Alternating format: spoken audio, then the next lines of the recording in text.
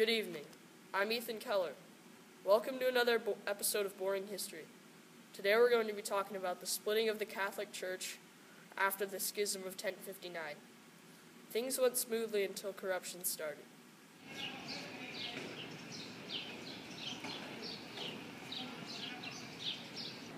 I would like to be a cardinal.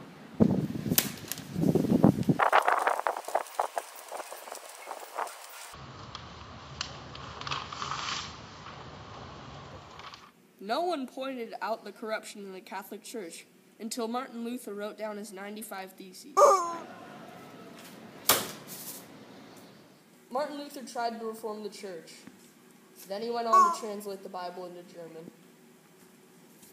Then there was John Calvin, who thought the Christian laws were too soft for people. Aren't strict enough. There was no card playing, dancing, and lights out for everyone, including adults. That's how it should be. John Calvin then also tried to reform the Catholic Church, but he failed as well. So he went on and started Calvinism. Next, King Henry VIII didn't want to share power with the Pope or with his wife.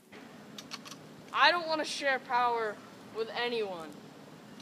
Join my religion, Anglicanism. The Catholic Church tried to stop the Reformation, but even with their changes, people didn't want to come back, and the church was fragmented forever. Well, that's our show for tonight. Tune in next week when we review The Empire Strikes Back.